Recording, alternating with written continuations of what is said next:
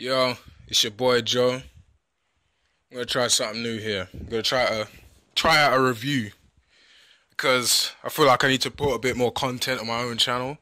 So here we go. This is a review of Terminator Genisys, Genesis, whatever you wanna call it. The film's spelled wrong, but that's nothing compared to the grand scheme of things. So here we go. What's the story? Well, Kyle Reese is sent back in time to save Sarah Connor. But when he gets there, Sarah Connor is already a friggin' badass. Like, she's already... Imagine at the end of Terminator 2. That's what she's in. That's what she's like at the start of the film. And it turns out that there's an old Terminator protecting her already. So it's just like, what the hell's going on here? It's a bit of a mystery. Right, so as the film's going on, you find out that John Connor, for some reason, has been sent back in time to stop Kyle Reese and Sarah Connor from destroying Skynet. Skynet isn't even called Skynet anymore. It's called Genisys. That's why the film's called Genisys. Yeah, it turns out that all the operating systems, you see, like Windows and Apple and Android, that's all Genesis. The new OS is Genesis. Everyone's got it in their phone, their TV, their computers. Everything is Genesis. So when Skynet is gonna upload and become self-aware, it's gonna take over all these operating systems and do some crazy madness. So during the film, what's his name? John Connor. He somehow was turned into a machine, but it's not like any regular machine. It's like a mix between man and machine. But because he's been changed at a cellular level, you could argue the fact that he's not even John Connor anymore. And he's preaching some mad shit. He's like, I will not stop until Skynet is uploaded.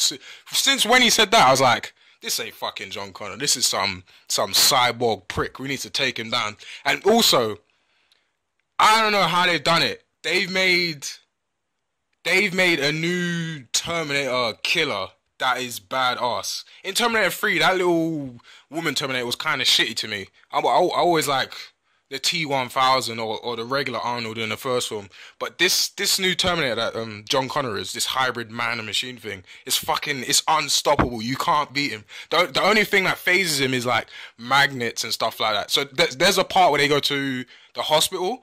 You know those little MRI scanners? They're starting to fight, but the T101, they call it, I think they call it Arnold. Let's just call him Arnold.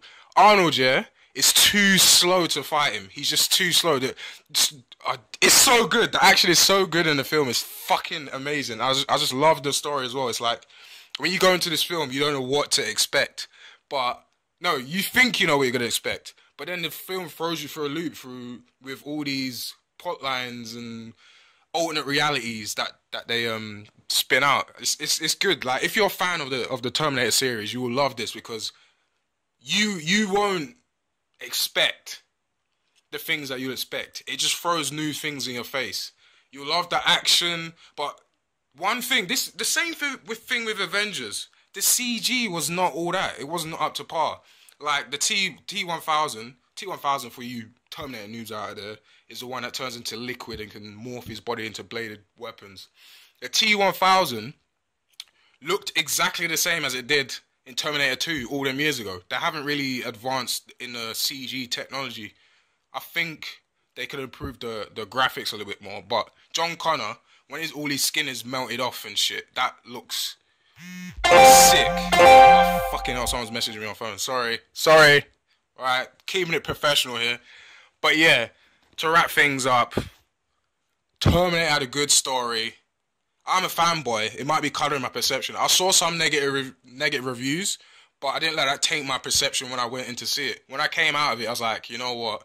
This film was fucking amazing. Arnold Schwarzenegger was fucking amazing. Action was great. What's my rating of the film? My rating is, go fucking watch it. Done. I'll be back. What?